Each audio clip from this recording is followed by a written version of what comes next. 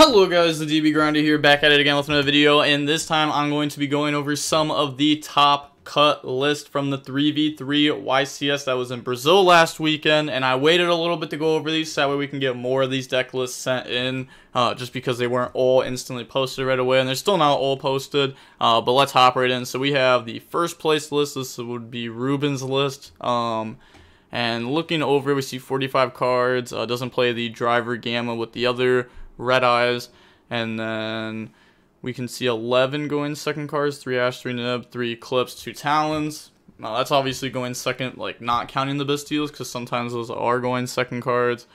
It does play the Branded Beast in the main deck. Yeah, I think that card's nice. Maybe it won't be as nice now that Unchained is going to be a lot more popular, but at least before this card was really nice. Maybe after the Unchained, fad, maybe this card isn't as good. I also like the one Phantasma in the side. You can search it off Magma Mutt. If you play against like Unchained, you can, depending on what they go for, if they're just going for like they have Solar Rage and they go Muttcracker, effect, try to bring out Yama, you Magma Mutt that, and then they go like, okay, do a little bit something else, pass, and you end phase search Phantasma. Now if they want to use Solar Rage, or if they want to pop and Yama bring back a Link, you got Phantasma. So that's pretty good. And then also this is like pretty good against like a decent amount of decks, like Rescue Ace and stuff. You can just side this and go in second. You don't have to like search it. You can also just draw it. Extra deck plays double seal. Wait, is there something missing? 1, 2. I wish it was like more in order. That's there. What feels like, I guess like a Tum. You don't really have to play that card though. There's no Appaloosa or anything like that. Playing the 4 Synchros. Okay, XYZ Encore mainly for Pearly, I'm guessing. And then let's go on to the next list. So this would be No, this isn't packed. This is Kamal Crooks, first place Pearly deck.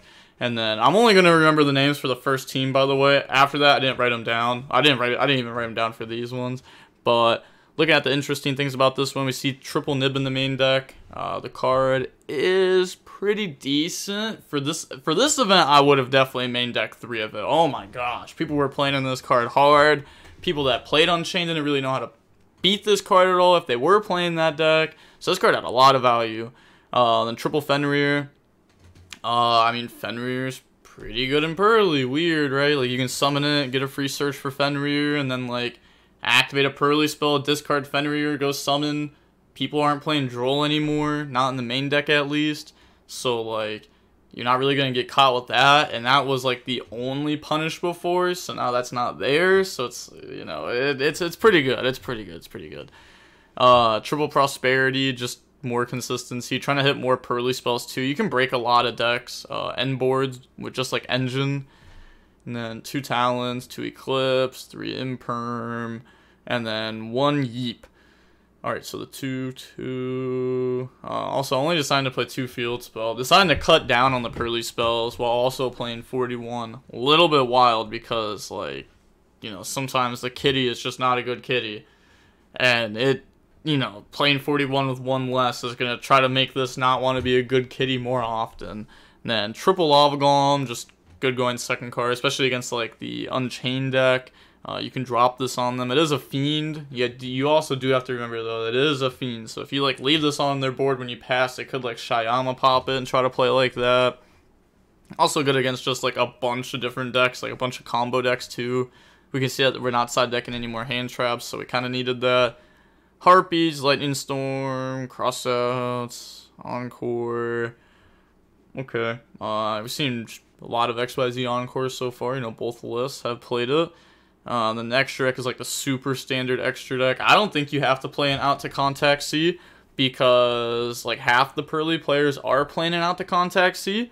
So if your opponent is dumb enough to play contact C on their deck list, that's on them. Because if half the Pearly players instantly have an out for it, that card should not be in their deck against Pearly. If everyone's playing this exact deck list, then sure. But everyone's not. A lot of people are playing like IP or just like another Link 2 to make.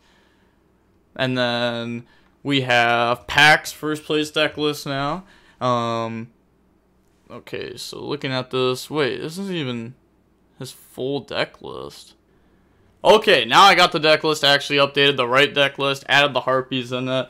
But, okay, looking at it, we got 2 Rakia in it. They do play Disaster. I think this will become more and more standard, especially as more and more people want to play Nib in their deck. It's just really good going second anyways. Better put your deck on Draw It, playing the Contract package. Just more Unchained stuff going first, pretty much more pops. And then just like more gas going second, which, you know, goes alongside of what their deck's doing with the Eclipse, the Book, the Harpies, the Thrust, the Talents, the Prosperity. Also the fact that like this engine is just good going second, like all the Unchained stuff. You can try to like Abominable, Disaster, and stuff like that. Side deck, we see a bunch of Karma Cannon. Holy, 3 Karma Cannon. I didn't even know this was in the list. That's crazy. That actually is crazy, because like I've seen this list before. I didn't even realize there was triple Karma Cannon on the side. We got 1 Trap Tracks, 1 D-Barrier, 3 Anti-Spell. Trap Tracks isn't like that popular, but it's pretty much Trap Tricks, but pop one of your guy. And then extra deck, nothing really crazy there. I guess like 1 Anguish. You know, everyone was playing 2 of this card before, but Cash is not as popular, and yeah, I guess Cash players are maybe choosing to not hit this card. I'm not sure. If you play 2 of it, like obviously Cash will never hit it. But if you play 1 of it, then I feel like Cash is going to hit that card a decent amount if they can. But onto the second place list. We don't have the whole second place teams list. We only have 1. And that was the Super Heavy Samurai Vanquish Soul deck, which I'm happy because this is probably the only one I cared about on the second place team, to be honest, just because this was a cool list. But going ahead, looking over it, I see the 2 Big Benki, the 2 Magma, 1 Caesar, triple Fenrir. Let's see, so we played 2, 3, 3, 6, and then 1 Soul Gaia. So we played 2 Big Benki with that package, huh? It's not a very big package, but I guess maybe we played 2 of this because it's not as much of a brick because it's an Earth. Maybe that's why we played 2 of it. And then Ash, main decking Duel. I don't know about that one. That doesn't seem very good. I mean, that kind of seems like a, you know, 3 weeks ago type of thing, right? Like, everyone's been moving away from combo more and more as every waking day has happened. 1 Durendal. 1 Durendal. Okay, I guess they just wanted 1 more consistency card in their deck. And then Rhoda, Stake Your Soul, Continue, and then triple TC Boo. Side deck, you know, couple Nibs, some Shifter, nothing really crazy. Extra deck is a little bit wild, but you can kind of expect that from this deck. They also play the Dark Arm, which is nice. You can make that with like double Heavy Burger or Fenrir plus Heavy Burger. And then Dempsey works really well with the super heavy stuff to get you to Raisin, which is insane. This card is so good. So good. But now we have the 3rd place list. So this is like the whole 3rd team. Like the whole 3rd place team. Like Walter, Jesse, and Christian Arena. I almost forgot who the last person was for a second. But very good team, obviously. We got 1 Rakia. I mean, 1 Talents, Thrust, Book. I mean, nothing like that crazy. Side deck, Ash, Nib, generics. You know, you want this kind of somewhere on your deck list. And then, Grave of Super Ancient Organism. Okay. Preparing, you know, still for like branded and stuff. It's also good against Cash, obviously. But this like overlaps with those decks too. Which this deck can kind of struggle against branded. If this deck goes first, I think this deck beats branded a very majority of the time. But if this deck goes second against branded, it can definitely have a problem. Especially with this type of list, like the no hand traps at all type of list. Like this is going to struggle extremely hard against branded. I mean, Gimmick Puppet Lock. What do? You know what I mean? What would you even do? You would just look at your opponent and be like, yeah, next game.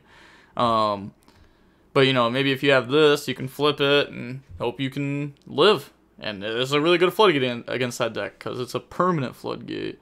It doesn't hurt your deck that much either. It hurts it a little bit, but not that much. Now we have 4th place. This is Patrick Hoban and Gabe. That's Gabe Molina. And then Dennis hasn't showed off his list yet. He's going to show it off soon, though. Probably will be posted on the JNC channel. And then, yeah, so this is the 2 of the 4th place people that played Unchained. 2 Phoenix Rhino Warrior. Okay. I guess maybe just wanting the 2nd tour guide to be super strong also. I'm not really sure about. I don't like that at all. I'm not gonna lie. I really don't like that because your deck already has, like, you know, Rakia, Sarama, and if your combo doesn't have to start with a normal summon, then that's even better. Gives you more options. So I don't really like that much. I definitely am okay with the Fenrir though. Especially with a lot of the decks that were played at this tournament. Like, you can kind of use your engine to break through boards, and then Fenrir also adds more to your first turn board. Book, Talents, Imperm, Clean 40, Nib, Droll, back row cards, Thrust. Oh, doesn't play the... Oh, never mind, it's right there. Okay, I was about to say, doesn't play the Machine X. A little bit crazy, but nope, just at the end of the deck list. We can see at there... Oh! They're crazy. The 2 Yama. I feel like the 3rd Yama, like, actually does come up. Especially if you play against Cash, and you go through one, and then they rip one.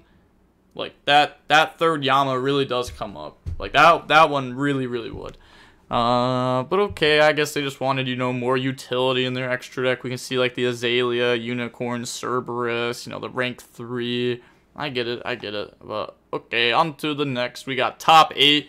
I think we have the whole team for this one. We got Sprite, Melfi, 2 red, 2 carrot. Just some hand traps, you know, just generic going 2nd cards. D-barrier, anti-spell, plain plum. This lets you make a really big Zeus. Because, you know, you can, like, 2 level 2s make plumps. Now you got that. No, I'm just going to hold up 3. Because plump's going to end up being a material on Zeus. And then equip 2. And then Downard, and then Zeus. So, you know, you get 3 wipes on your Zeus, which is pretty cool. The next top 8 list, this is from the same team as the one before. This has just regular list. Oh, but with the Unchained stuff. Oh, this is the person that was on stream. Yeah, the one Shavara, the one Escape. That is the Unchained package that you can play in Labyrinth. If you know, turn 1, get to do, like, Coup Clock, discard Chandelier, yada, yada, yada. You're going to end up with some Fiends on your field, and then that can let you go into Yama, and then you can go Yama effect, you can grab Shavara, and then you can Shavara, pop what you reset off Lovely to summon out, and then use those to go up in the Soul of Rage, and then Shavara can set escapes, then you have Soul of Rage plus Escape, and Yama Engrave, and Yama can bring back any Fiend from the hand or grave. So that can bring out Lovely back from the graveyard also, not just Unchained cards. They also decided to play 2 Karma Cannon in the main deck. Okay, Droll in the main. And then on to the next list. This is the last person from the top 8 team, from that same team. And this is just a very standard Chimera branded list. Only playing 1 Fallen of Albaz, doesn't want more follow-up off the branded fusion, which... I don't agree with that at the beginning of me playing that deck. Well, I mean, I haven't played this deck in a while, but when I was playing it, I thought the 1 Fallen of Albaz was correct, and then it's like, I don't know, I kind of want more follow-up off Branded Fusion. I found myself going for Mirror Jade more and more, and not even just, like, sometimes not even with Branded Fusion, you know, if you have Fallen of Albaz, you can also just, like, go for Mirror Jade, and then try to use that to dump Branded Fusion, and then try to get more follow-up. I just found, like, sometimes even if you have, like, 12 cards in your hand for follow-up, you just, like, find yourself not having, like, the strongest turns. So if you're able to, like, have, I don't know, like, let's say, like, less cards in hand for follow-up, but you have stronger cards, like a Branded Fusion, you know, you can do a lot more to a board. Because you can bait stuff out pretty easily with Chimera. Or if you get to summon King, you know, then you have, like, Monster Negate next to it also. Playing Cross Sheep in the deck. Okay, yeah, just using that to summon back. Not bad, and then just a random Link 2 to out back row. It is kind of cool how you can just always play an MST in your extra deck. And then we got Rescue Ace. Oh, this is, I actually forget his whole name, but it is Hector something. But You got Top 16. He's a multiple YCS champion. He's the person that won with Paulo before in the 3v3. But we got Rescue Ace, and I actually tested this list. I do really like the Ibli. The Ibli is really nice. It's just FTK, like Gigantic, Beat Cop, Ibli, nice. Classic Floodgates, and then also they're main decking Crossout with a bunch of Crossout targets, and it's not bad. You know, it cuts down the amount of non-engine that you can play, which sucks, but then it protects your engine more, and then also playing stuff like this means that you don't get to play the impulse, the extra impulses, which you can side deck them, the extra impulses and stuff if you want to.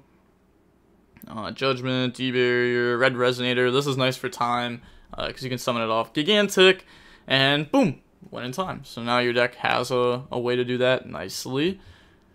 The next list, we have another top 16 team. This is the list that Paulo played, and I'm just going to assume the whole team played the same list since they were all playing Cash.